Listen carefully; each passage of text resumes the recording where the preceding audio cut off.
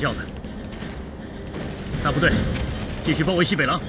赵副官，带着小分队往那边追。是。他是想把敌人阴开。咱们这群就要。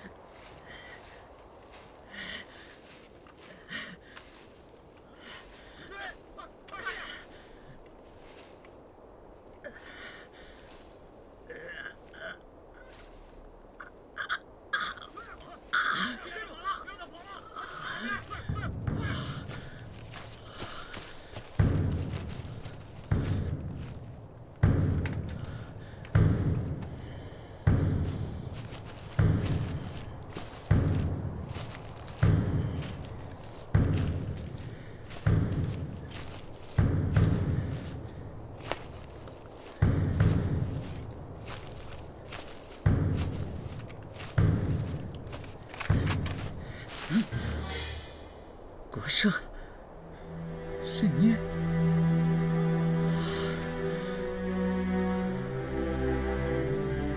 老乡，给口水喝。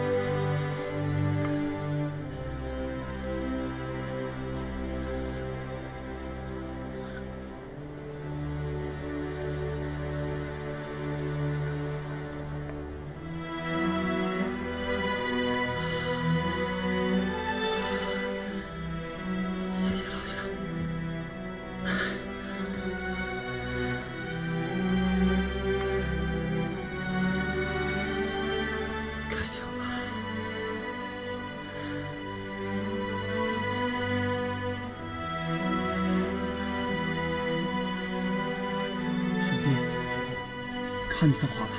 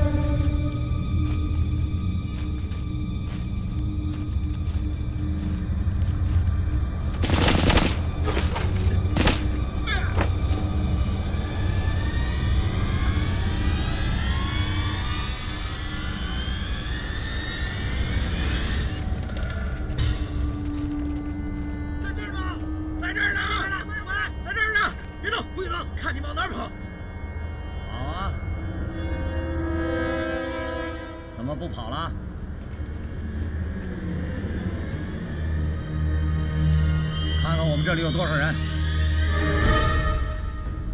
我们的大部队仍然包围着你们的队长，今天就是你们的死期！放你娘的屁！长官，别跟他废话了，打死他算了。别，带回去吧。马忠俊会来救他的。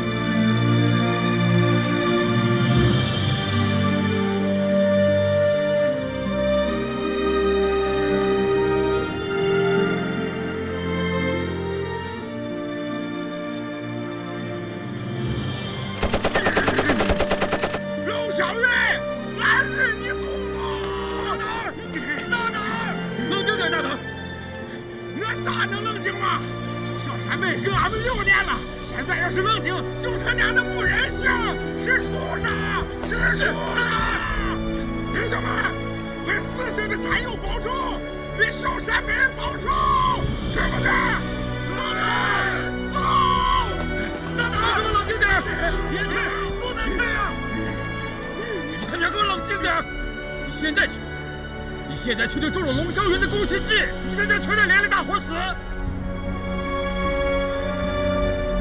少爷，尸体已经点算过了，马忠俊引以为傲的1比17的伤亡率，已经被我们打成了4比1。西北狼不过如此啊！现在还没有到进攻的时候，我们打死马忠俊一个骨干，他们一定会跟我们拼老命的。那我们怎么办？ 继续守株待兔，不守了。最好的进攻时机已经出现。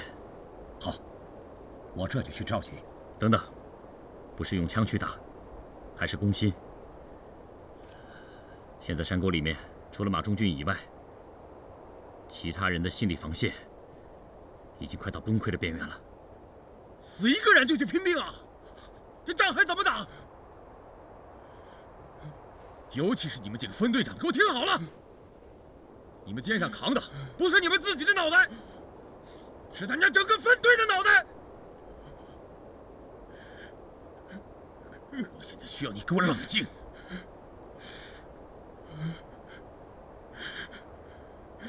马忠俊，出来聊聊吧。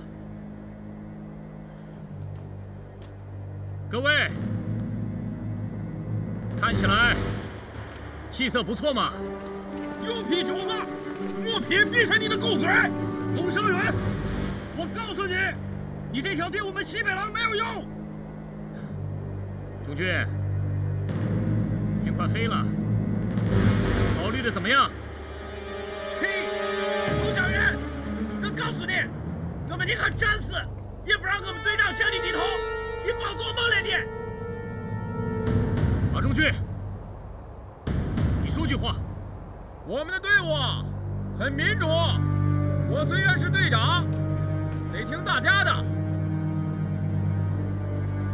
你应该很清楚，这一次你已经输了。跟着我回去吧，我保证剩下的所有人都会安然无恙。你杀过我的工兵排长，炸过我的炮营，再这样打下去。 不会手下留情的，那就别手下留情，放马过来！放马过来！过来！来呀！我告诉你，我当着仇人前把你的血！过来！过来！马忠俊，你给我一句痛快话。小云，这时间还没到呢，别着急啊！怎么了？又沉不住气了？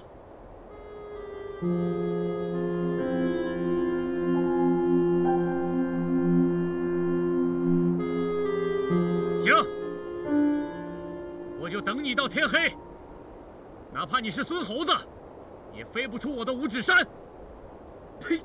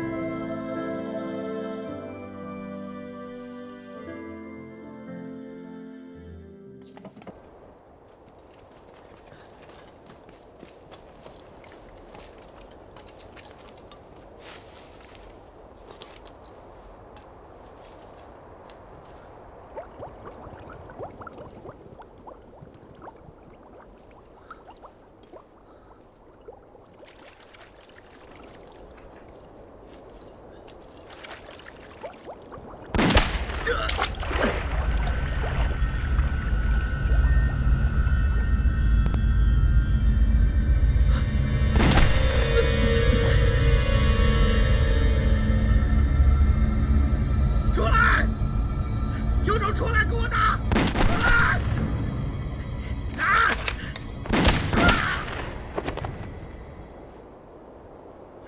他们已经弹尽粮绝了。再等等，我们就可以去生擒那些连枪都举不起来的西北狼了。不能打。为什么？指挥部给我发电报，催我回去。马中俊这次明明已经输了，怎么还是要死撑着？少爷，其实你跟马中俊之间的事情，我不应该插嘴。但是你想想炮营，想想31旅，你已经是仁至义尽了。如果这次你不干掉马中俊，不干掉西北狼，你怎么向兄弟交代？你以后怎么带兵？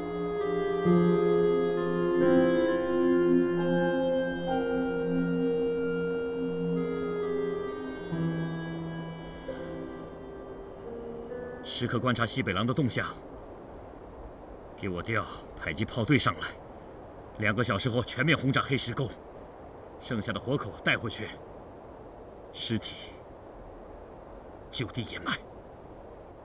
是。粮食还有多少？刚吃完最后一顿，水最紧张，就剩1壶了。弹药呢？只够打1次突围的。手榴弹也只剩10几个了。队长，天快黑了，咱们跟陆小云拼了算了，杀一个够本，杀俩赚一个，咋样？再去就是送死，人家的防守火力你还没见识过呀？拼什么拼？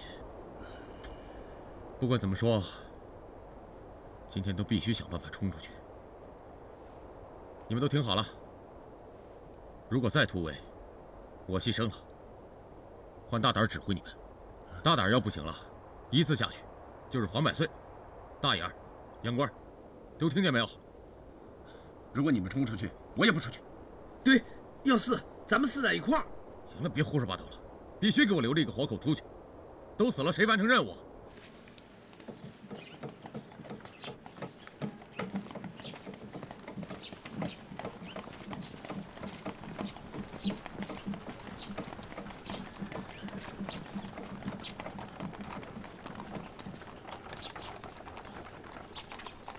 云，夏技师准备走了。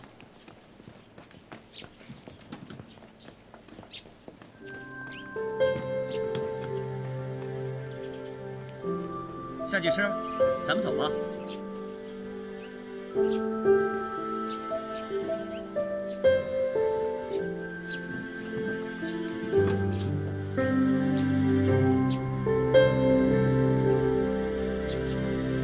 夏技师，对不起了。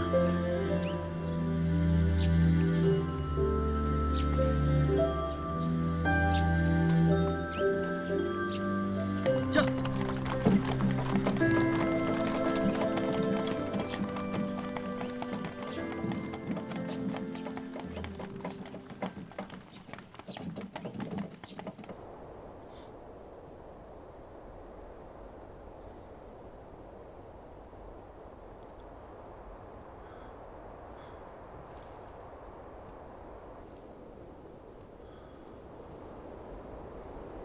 谢谢。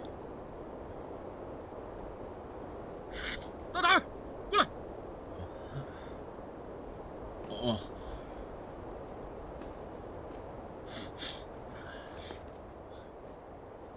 队长，没事。你去弄些这艾草来。这艾草干么？突围用。咋突围？什么咋突围？咱现在白天动不了。目标太明显，只能晚上走。晚上咋突围啊？黑灯瞎火的。这万一有点亮，咱们不都完了？所以啊，得晚上走，不能有亮。这没有亮的话，敌我双方都分不清楚。用这个，这东西味儿大，多找些艾草，给它熬成水。每个战士啊，嘴里含一口，不到万不得已别说话。只要有人跟你说话，嘴里没味儿，咱就给他来个灯瞎黑。摸黑打他个3闸口，明白了没有啊？明白了。明白还不去找？明白了，这走走，哎呀，去找！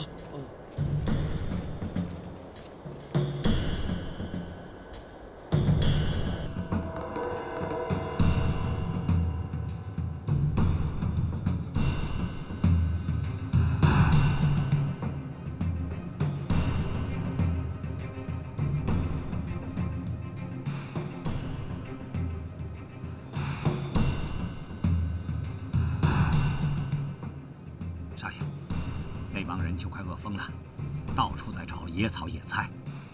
我看他们就快变成西北羊、西北兔了。水，还有水吗？没有了。你们那儿还有吗？都没有了。队长，水不够。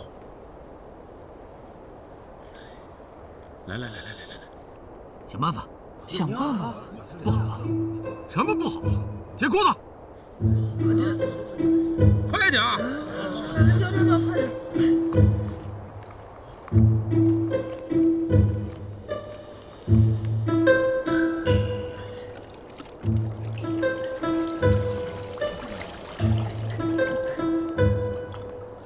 快！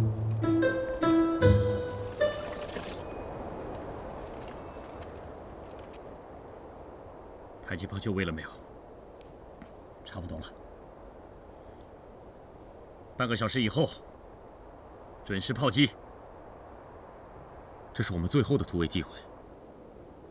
只要天一黑，龙小雨一定会向我们开炮。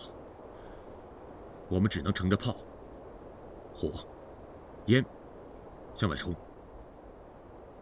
因为只有这样最安全。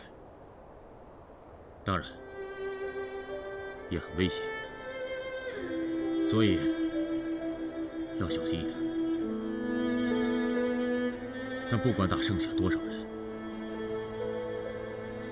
西北狼这3个字不能没有，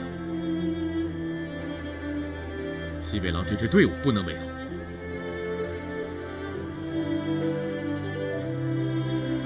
我强调2点：一，突出去的同志在正南5里地集合；二，不许打枪，不许有明火，不到万不得已，不要说话，靠气味分辨敌我。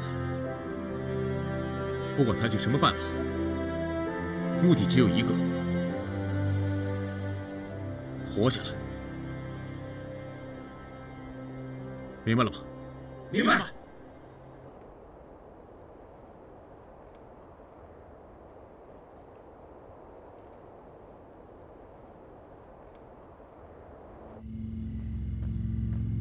少爷，迫击炮已经就位了。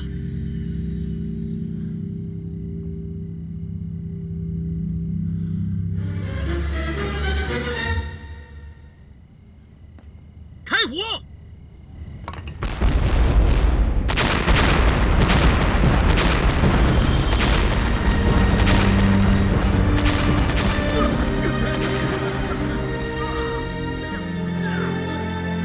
兄弟，对不起了。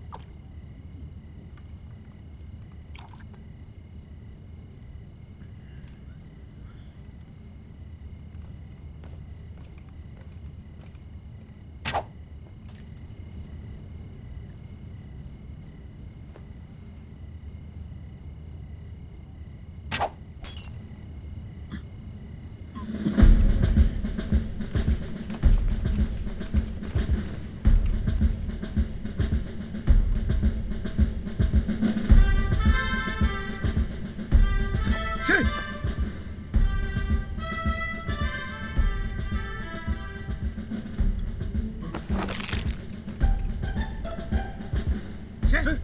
啊，谁？谁？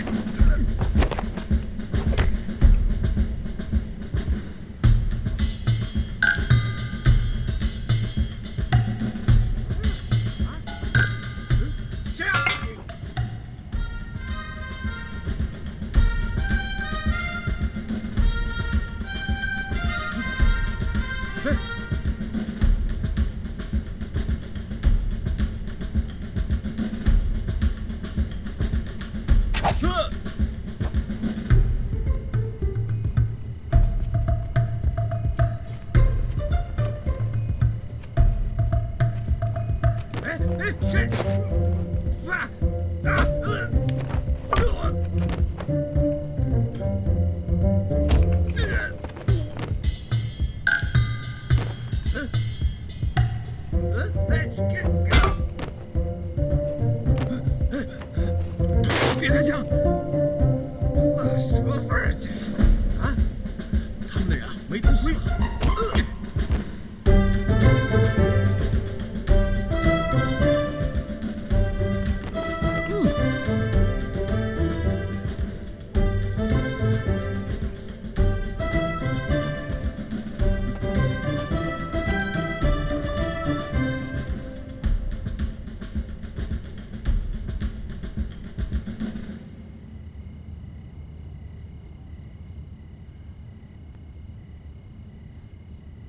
天亮之后，派人打扫一下战场，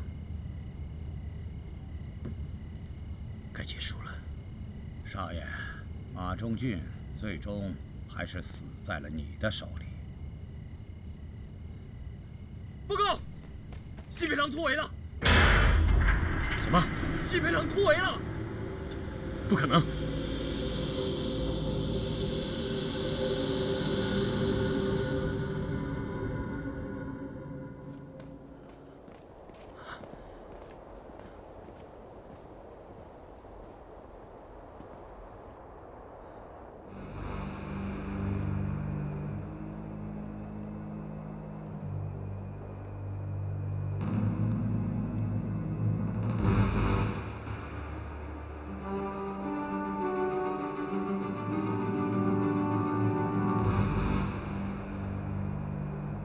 太不可思议了！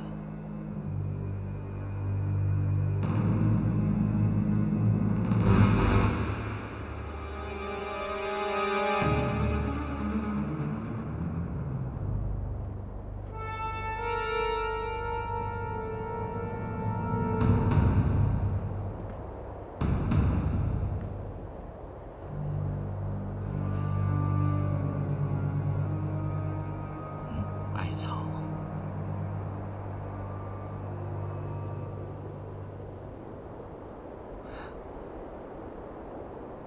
马中俊，真有你的！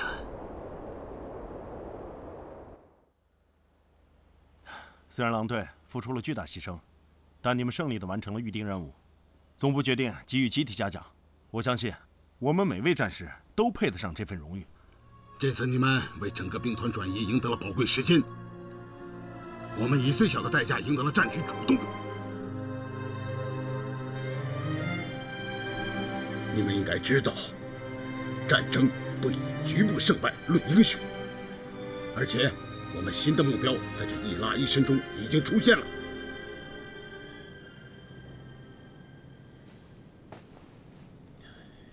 那我们新的目标是什么？孤军驻守马家堡的第135旅，这个旅的旅长马祖玉，可是老谋深算啊。我们已经派出潜伏多年的共产党员，正在跟他谈判，希望他能弃暗投明。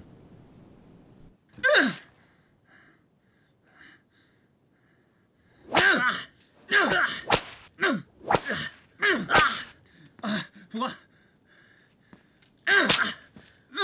别打了，还没招。在我们135旅，除了我舅舅，你还蛊惑了谁？呸！混蛋！报告，雷副官，随署派作战专员来了，在旅部等将军。旅长呢？出去散步了，还没回来。继续审。是。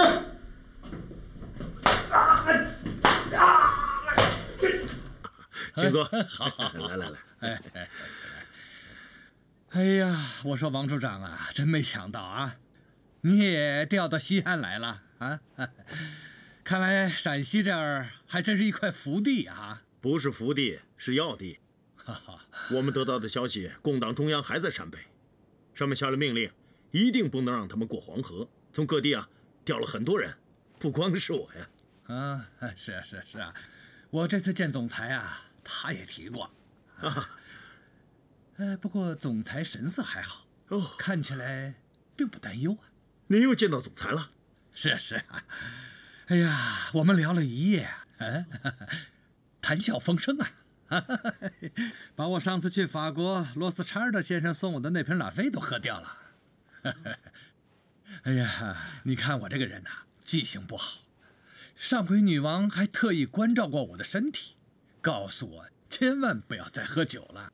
哎呀，可是啊，王处长，你是知道的，委座的盛情邀请，我是不能拒绝的。哎呦，还和委座合影啊？他还搂着你肩膀，可真够亲切的。那当然，我们在2次革命的时候就认识了。我呢，帮了他一点点小忙，他呢，还一直记人呢。哎呦，您太客气了。您说的那点小事啊，到了我们这儿那是天大的事啊。不过啊，我这次见总裁身份确实有点特殊。我现在是托彭王国的特使了。什么彭？托彭。你可能还没有听说过，不过很快就会闻名全球了。因为在那里发现了最大的钻石矿，国王让我全权代理跟亚洲的合作。我这次跟总裁聊，也主要是这个事情。这可是个大事啊！不过有些地方呢，还需要您多多的帮忙。不过我也得算你一份。你看，总裁不可能事无巨细啊！这是我应该的，还请您在蒋委员长面前给我美言几句啊！那都是小事啊。对了，西北战局如何啊？我刚好从美国带来了绿色贝雷帽标配装备，可不多哟。眼下你是知道的，绿色贝雷帽可是横扫欧洲战场啊！我都留下，可不能给别人啊！哎呀，既然你那么爽快，价钱好说，就5万块。好说，没问题。今晚到货。好，甭看了。客官来了，里边请。输定了。来，齐鼓掌。输定了吧你？我咋就能输呢？我上车啊，给我上你出炮。好嘞，我就拱卒子。切，你看你那臭棋篓子，你怎么能赢啊？你说谁臭棋篓子？说话算数。敢不敢跟我赌？赢的。我说了，咱可是同门师兄弟啊！你看你那愣样，我就不稀得赢你。我跟你说，你别装，你这是怂了。看见这个了吗？啊，咱就赌这个，敢不敢？赌，敢不敢？这个跟他玩啊，跟他玩，玩赢他。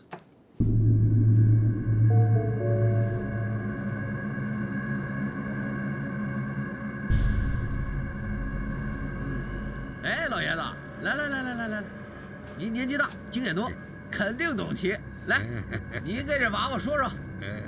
来，指点一下。来，小伙子啊，你这红棋得输啊！你这老头怎么说话呢？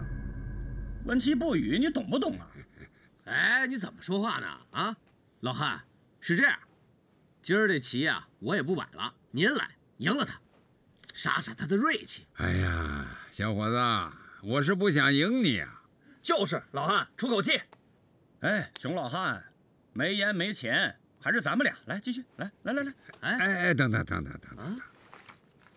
来。烟啊！我的，好爷，好爷，来，杀他！哎，好，红先黑后，输了不臭啊！你先走，那我就不客气了。拱卒子，拱卒，哎，跳马，上炮，将。哎，好，哎呀，赢了！哎，不行，我不服，再来！哎，不来了！老汉别走，再赢他一回。不来了啊！哎呀，老头儿，怎么了？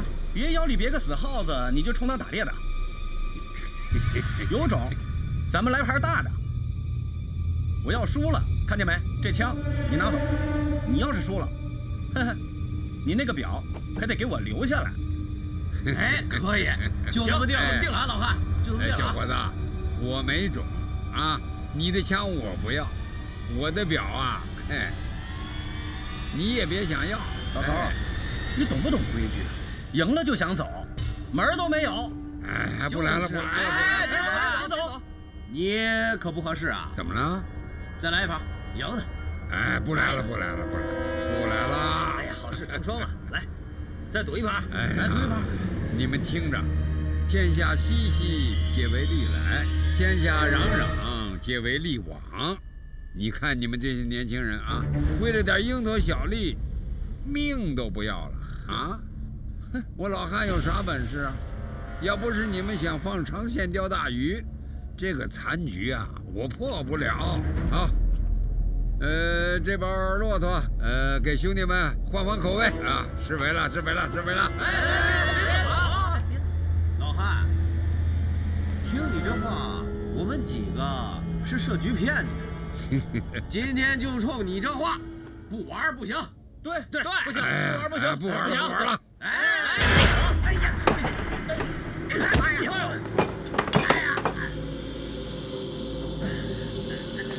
班长，长官，西安随署的专员到了，在等您呢。他是谁呀？你是谁呀？你找死啊！我们可是马将军的人。哦，我跟他们说我有事情，他就不放我走。这几个无赖，刚才对您拉拉扯扯的，管他是谁的人，让我先毙了他再说。算了，逢此世道，人不为己，天诛地灭，他们也是无心之过。长官饶命！你们还可以继续摆摊设局啊，可要懂得适可而止啊，钱是赚不够的啊。你说刚才为了点蝇头小利，要是碰个脾气大一点的，连命都搭进去了，多不划算呢！啊，是老人家说的对，行了，不要搞得如此紧张。往后见了面啊，不要叫我老汉，记住我的名字，我叫马祖玉。哎呀，他是马将军，啊！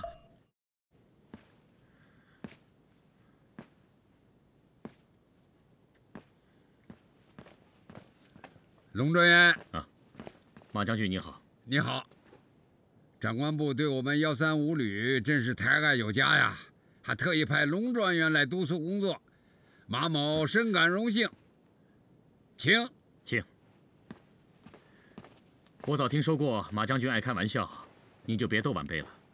谁不认识4大金刚啊？我这次来，只是例行公事，千万不要见外。哪里，一个31旅就搞得人心惶惶。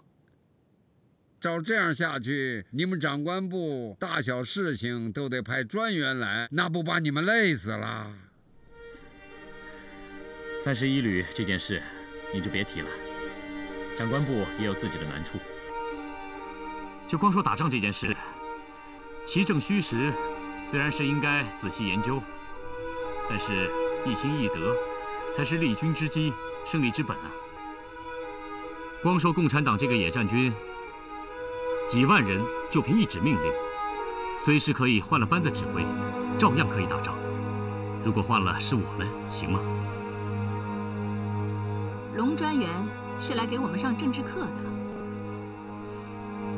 请问你是谁啊？我是。啊，这是我们135旅的督战参谋雷霆，是我的外甥女儿，我一直把她当儿子使。她手下可有不少人呢，所以脾气有点燥，还请龙专员多多包涵。马将军，这是什么话呢？马家堡是您的地盘，您说了算。请长官部放心，我这匹老马已经60了，再折腾也没什么劲头了。还是马将军，您做事稳重。虽然中共的主力不外乎2个野战旅，大概7000来人，所谓的什么警备旅、教导旅，都是一些撤出的警察，跟一些机关人员聚起来的乌合之众，在您面前根本不足为患。可打仗这事情很难说，哪怕一个小小的战斗，都可能是瞬息万变。俗话说得好，一根筷子容易折，而一把筷子就不容易折了。这个您放心，随署已经命令陕北的10个旅一起动起来，互相配合。我就是为了沟通的事情而来的。这就好了嘛。打了败仗啊，应该找找自己的原因，不能把共军说成一夜之间都变成呼风唤雨的诸葛亮，那纯属瞎扯。现在既然随处有想法、有决心，我这匹老马肯定是首当其冲，全力以赴。那就太好了。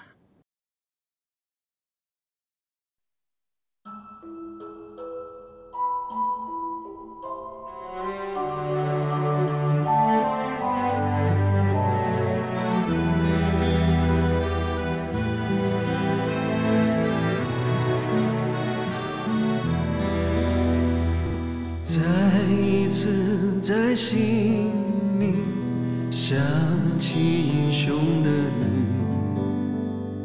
不平静的回忆泛起新的涟漪，故乡宁静的村庄呼啸着雪的洗礼，没有星星的夜晚，战火在风中站立。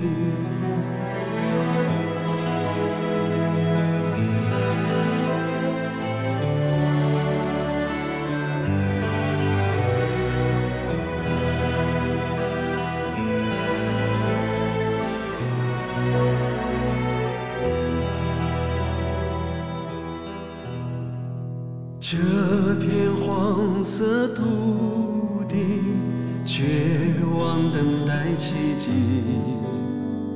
西北儿女豪情，你经自强不息。告别亲爱的姑娘，穿上了我的军衣，请保重我的爹娘，儿行个标准军礼。为了心爱的家乡，血色染红了军衣，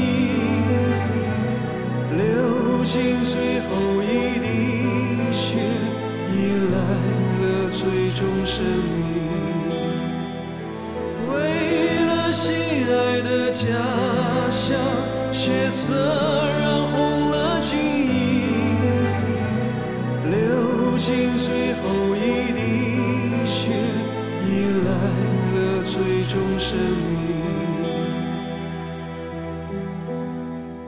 啊，我亲爱的战友，请把我记在心里。啊，我亲爱的姑娘，也请把我记在心里，也请把我记在心里。